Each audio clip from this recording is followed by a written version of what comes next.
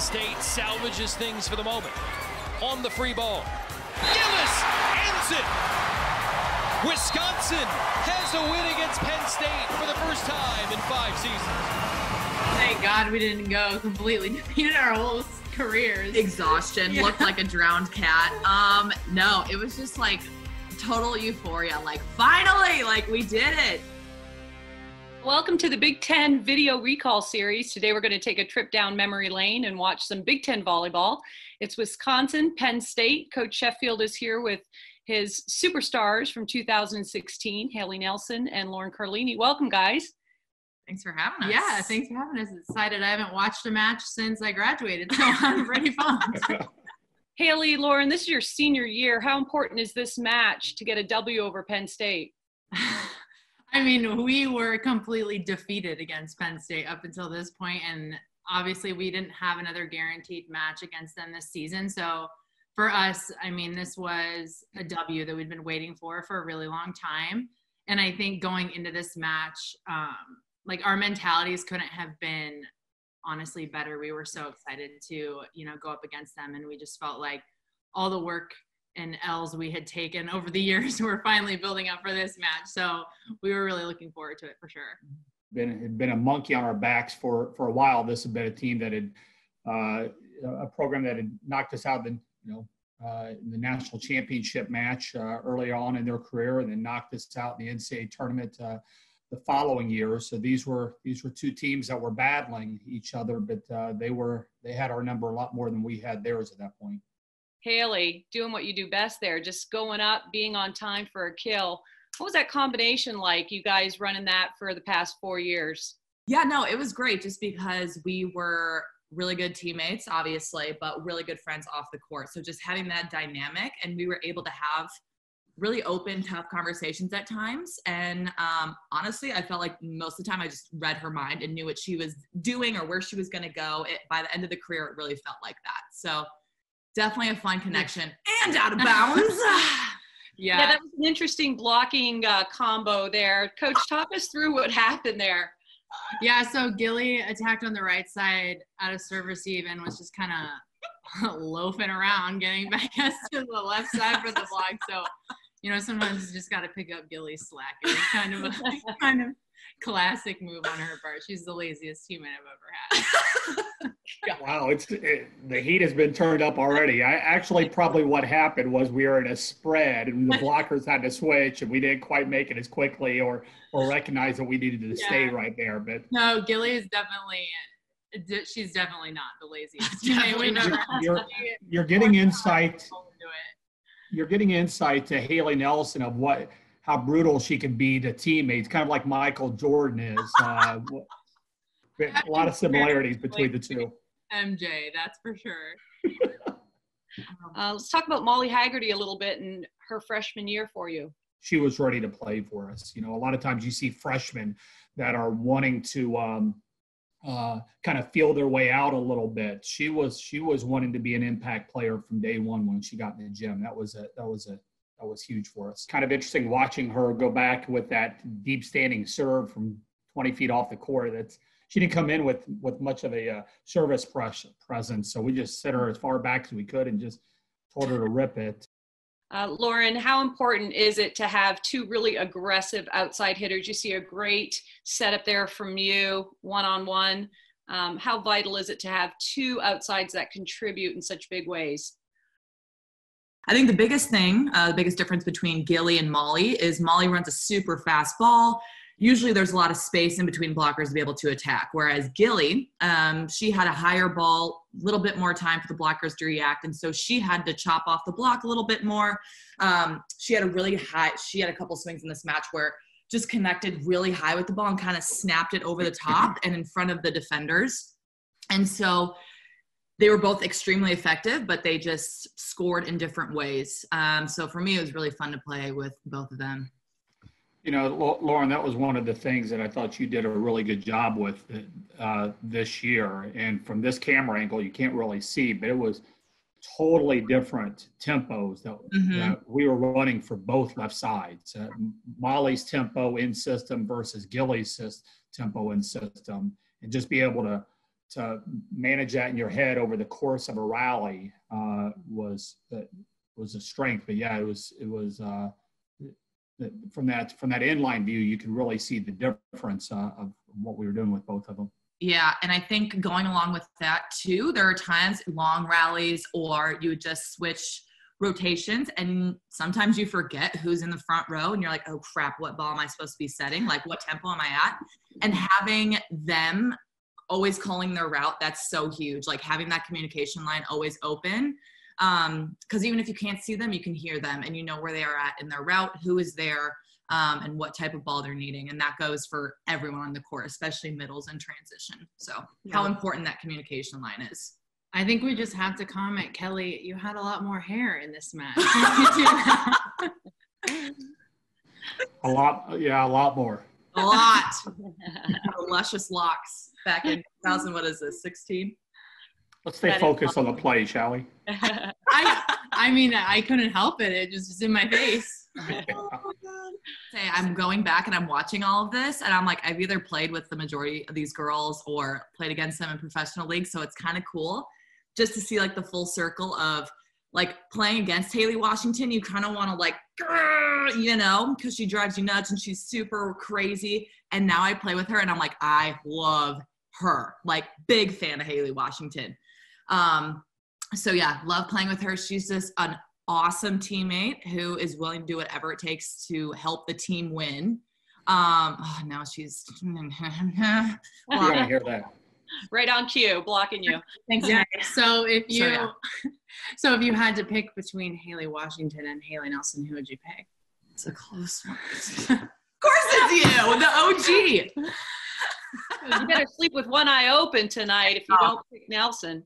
Yeah, definitely though. It was always a blast. I mean, Penn State definitely edged us out over the years for sure, but they were always really fun to play because they had so many offensive threats, especially for me as a middle. I loved, going in and having to read the plays, and they had like no ceiling essentially for the different plays they could run with the players that they had. And Simone Lee for sure almost always had a killer match against us, which was kind of a pain, but she's a great player. So it was so fun playing them just because there was so much to read. The things that when we were playing these guys this match, right there, you see this is something Penn State does. White made a dig to her right, and now she's over there to her left and there. That's one of the things that most teams, when you're playing them defensively, the people will stay in the same spot over and over again. When you're playing Penn State, you can see the dig to her right. Now she's going to go to a cross-court dig. And the middle backs, they will dig from one spot and then go to another spot an awful lot. And so sometimes, as hitters, you're programmed to hit, maybe not hit the same shot twice, especially if somebody digs it. But a lot of times when you're playing Penn State, maybe that's something that you want to do. But so we were kind of going back to our attacking. We were running a lot of inside plays because their block was so wide, and trying to they were having a little bit more difficulty of setting that up when we were coming inside for our reps. Coach, is that especially effective when you have maybe a smaller setter on that pin blocking? It allows for a little bit more space for the hitter to hit into? Yeah, she had a lot of, there were a lot of gifts that Dieter had. Certainly, we talked about her serve earlier, but she wasn't a huge block right there.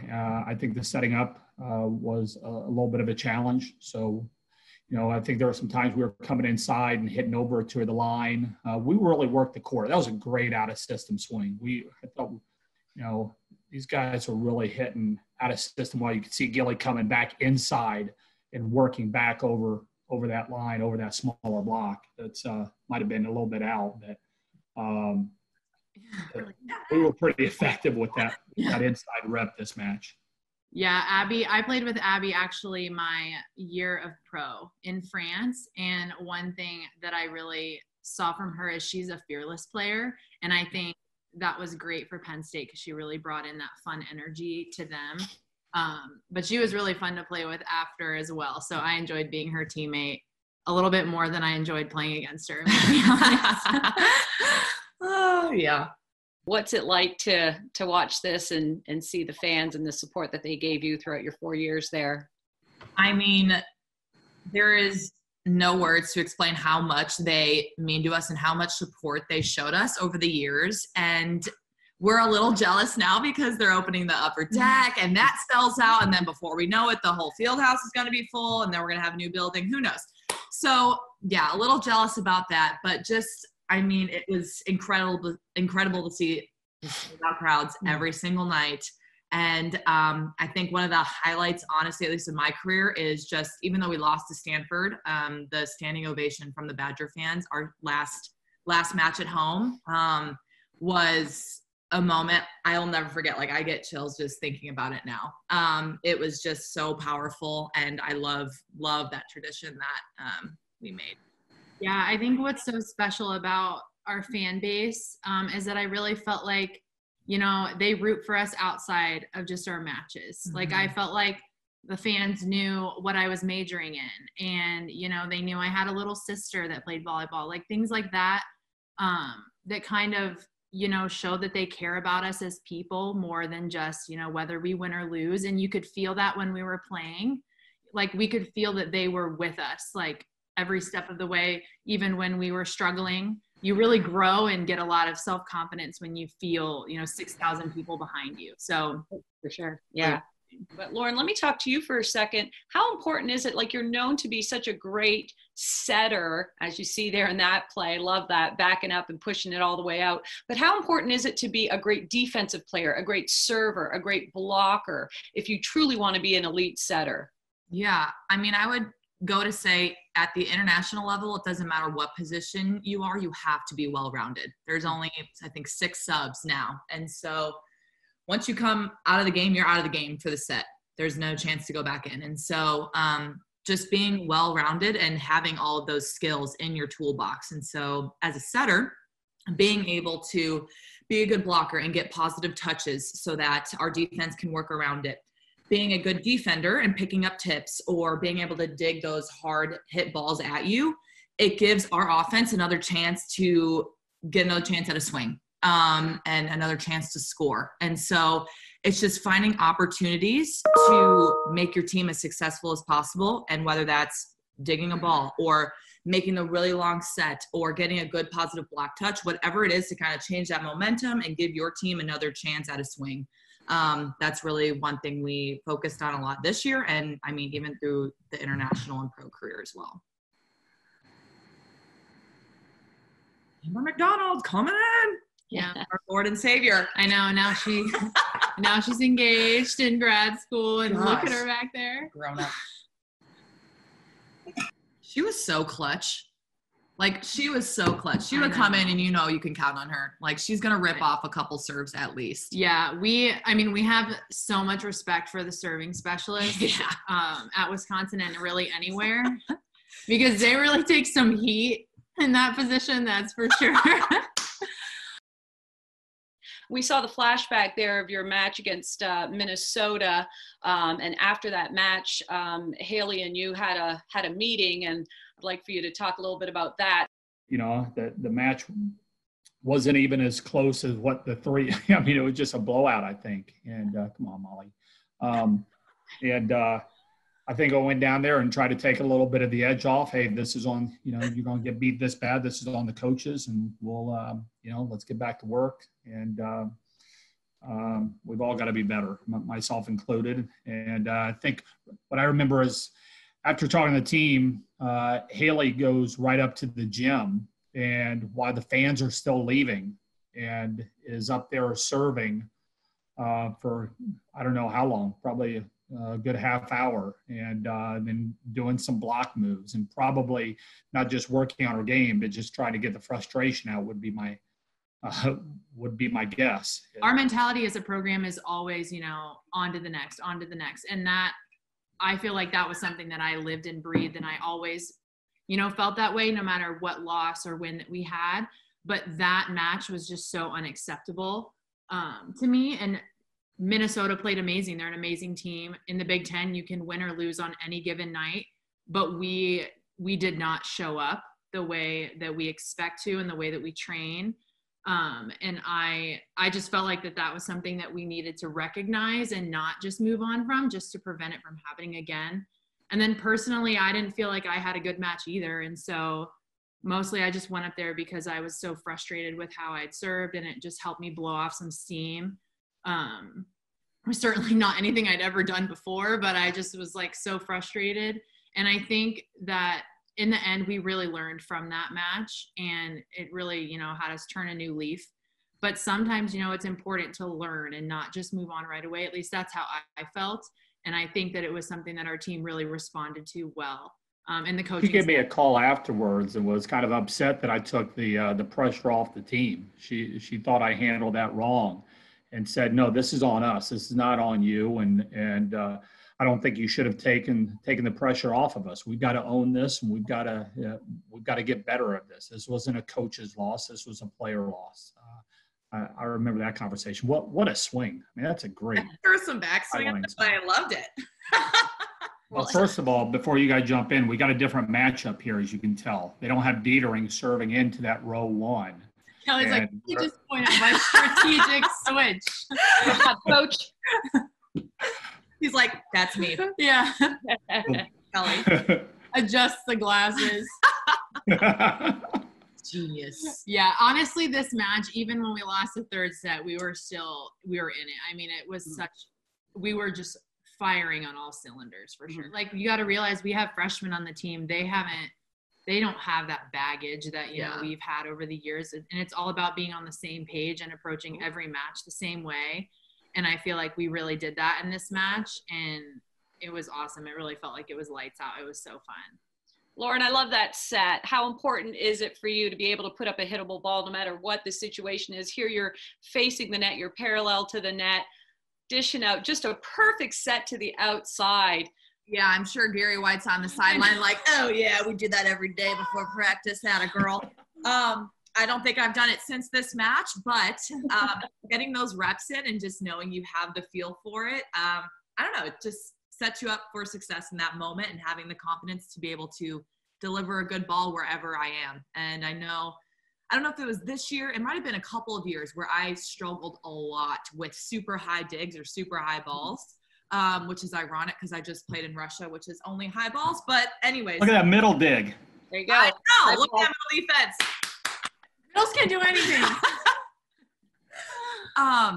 And so it's about getting the reps and feeling confident and not shaking in your boots when you're waiting for this huge high dig to come down. So yeah, it's all about repping it out and feeling confident in those moments and during those types of balls.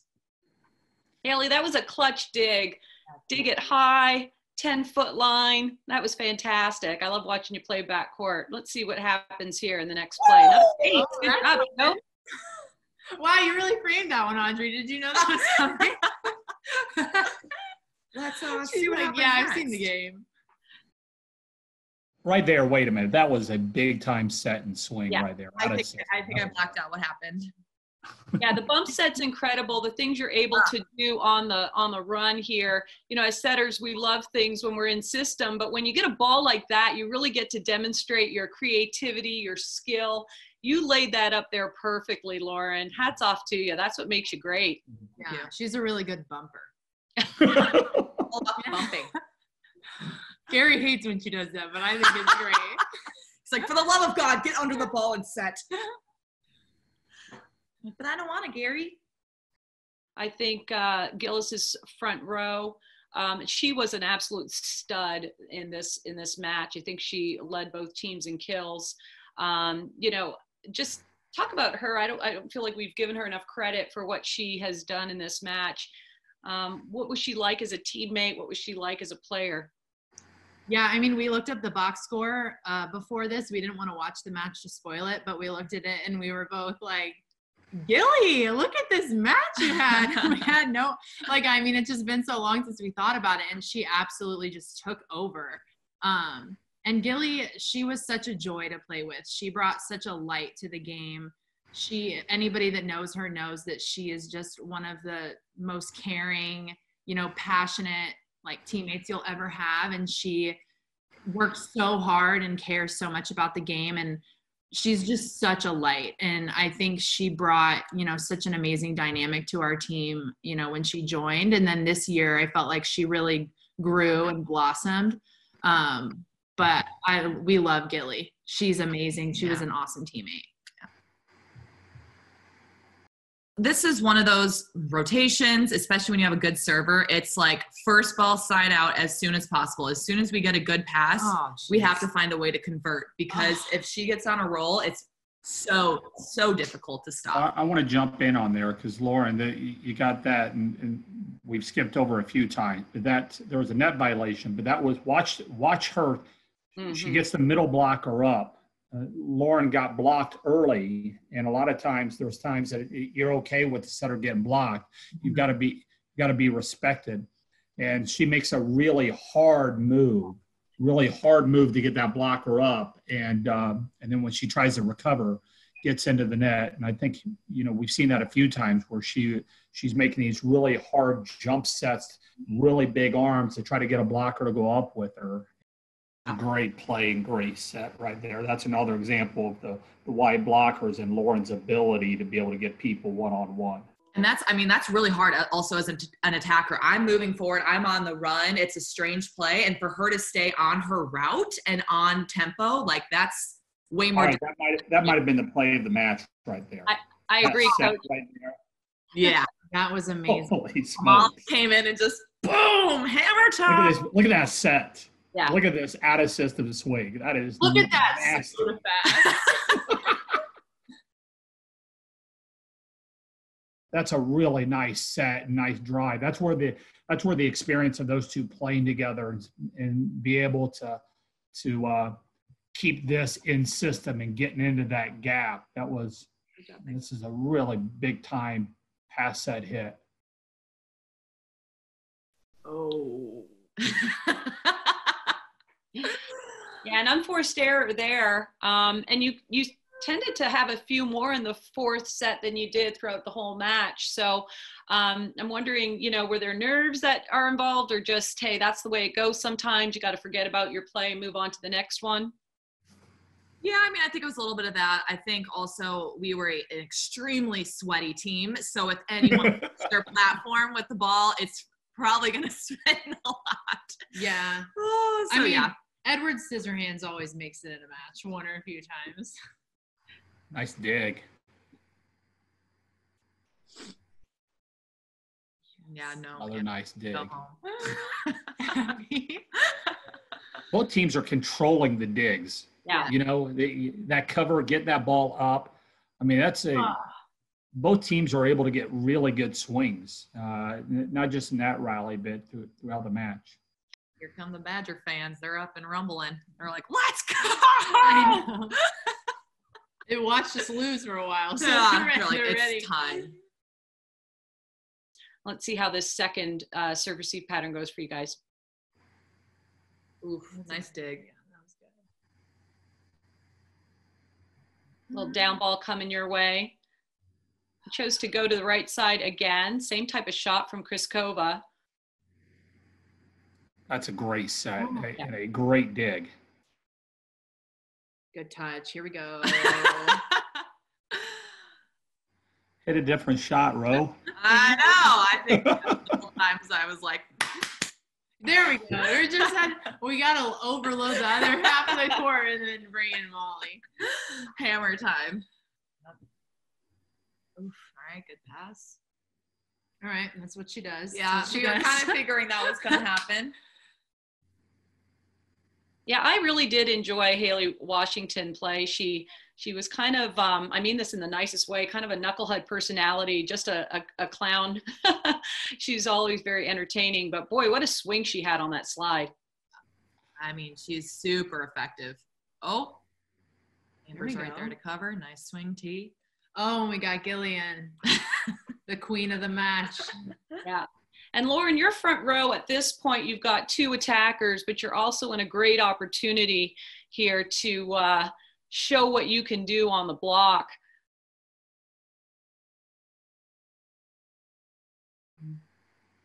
Oh, the old Kelly, thank you.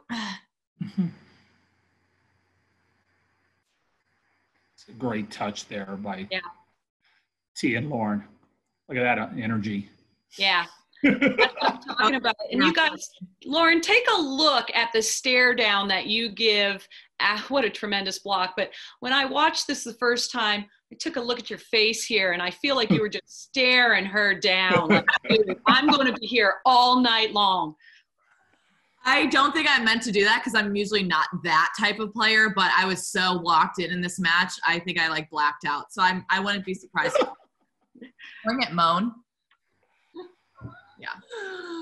The looks could kill.